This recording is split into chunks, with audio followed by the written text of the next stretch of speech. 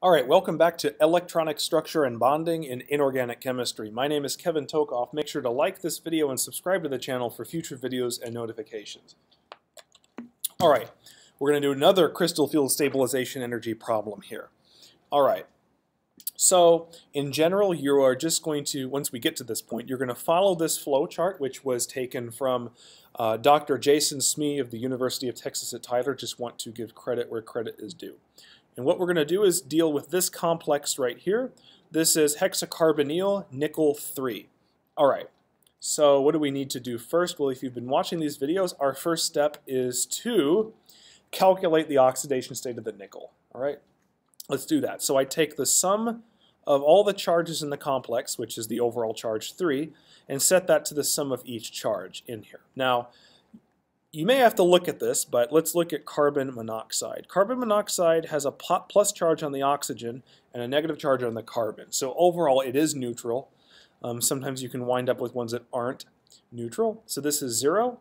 There's 6 of them, and then I have to add on the charge of the nickel. So clearly this is nickel 3, or I'm going to put nickel 3 plus. That is step 1. Step 2 is to calculate the number of D electrons for nickel 3 plus. Let's go to the periodic table. All right, here's nickel. Now if it loses 3 electrons, it will preferentially lose the 4s ones first, so it's going to lose these 2. So it has to lose 1 more, so it's going to go to this one right here. So it's going to have the electronic configuration of neutral cobalt. So 1, 2, 3, 4, 5, 6, 7. It has 7 D electrons. So the number of D electrons is 7. All right. Now let's go to the flow chart. This is step 3. We need to figure out if it's high spin or low spin. All right. Does the ion nickel 3 plus have 4 to 7 D electrons? Yes. All right. So yes. Is it a first row transition metal? Let's go back. Nickel, sure enough, is in the first row of the transition metal section. So the answer to that is yes. Now we ask, is it a strong field ligand? So the ligand is the carbonyl or carbon monoxide. And one thing you should remember is there are 3 strong field ligands that are very important to know. One of them is triphenylphosphine. The other is cyanide. And sure enough, the other is the carbonyl ligand, CO. So the answer to this is yes. So this is automatically low spin. All right? Low spin. All right. So next thing to do, first we write low spin.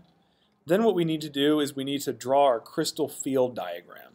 All right, so let's do this. Here is our T2G orbitals. These are going to be our E sub G orbitals right here. I'm going to draw my degenerate energy right there. This distance in energy is going to be from EG to degenerate is going to be 3/5 delta octahedral. This difference in energy between T2G and the degenerate is going to be 2/5 delta octahedral.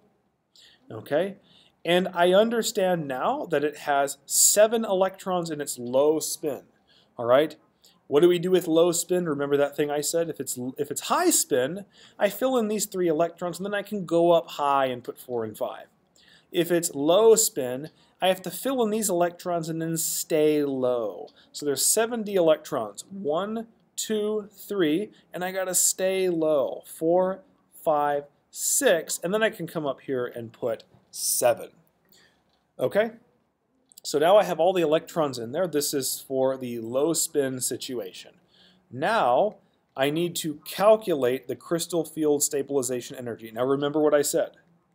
This is low spin, so we do have to worry about pairing energy. So why don't we go ahead and do this first? Let's draw the degenerate case. 1, 2, 3, 4, 5. Let's go ahead and fill in 7 electrons according to Hund's rule. 1, 2, 3, 4, 5, and then 6 and 7. So my question is, how many orbitals here have paired electrons? 2. These 2 right here. In the case of the split pattern, how many orbitals have shared electrons, or paired electrons I should say, and that's going to be 3. So that means I take 3 minus 2 and I have 1.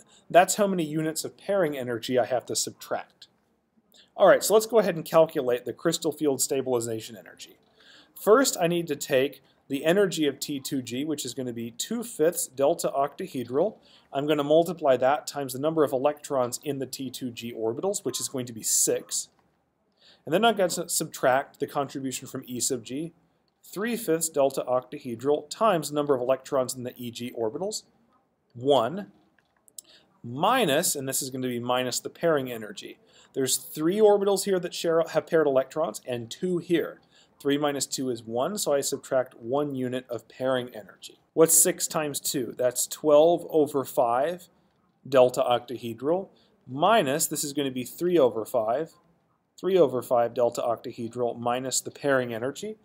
12 minus 3 is 9 over 5 delta octahedral minus the pairing energy, and this is going to be, for this complex, this will be your final answer, the crystal field stabilization energy. And this is for a low spin D7 complex. Low spin D7 complex. So that's going through one of those examples. All right, so now that we've seen a few examples of doing this, what I'd like to do now is I would like to go into doing this for tetrahedral complexes.